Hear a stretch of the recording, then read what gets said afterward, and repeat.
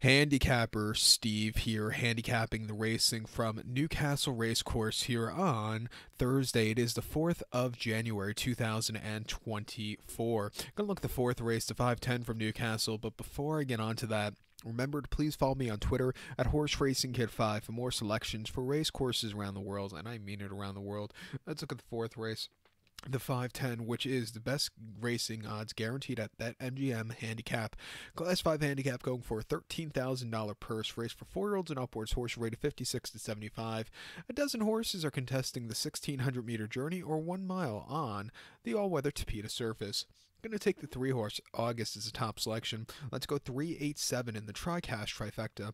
387 trifecta. Top selection of 3-horse August. This 4-year-old gelding by Almanzor here. Mick Appleby trains, gets Rullison up in the saddle. The horse's most recent outing came right before the new year, the 28th of December. Locally here at Newcastle, 1 mile Class 5 novice race, and the horse finished second by 4 3/4 lengths that day, and he got down the race course well. Second off the bench, he really fired that day. He just missed late, but I thought it showed up as a very tough Class 5. He's back to a Class 4 today. It's a little bit more tough competition, a little bit more weight on his back, but off some decent runs, getting better, and his form going up a lot with the last few races. I expect him to run a good race and find the winner's circle again here today.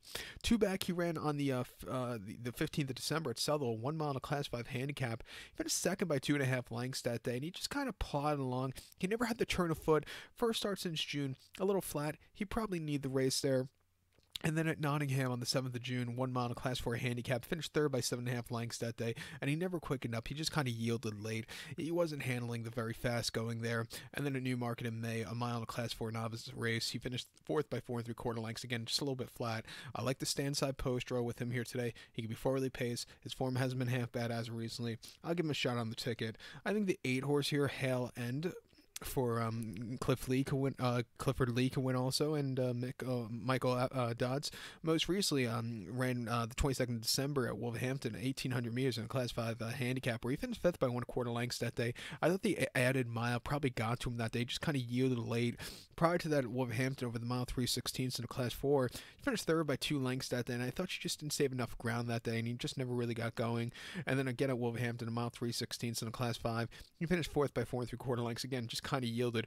His best races as of recently have been over the mile 16th. Back to a mile, drawn on the outside. I think he could get the trip to win.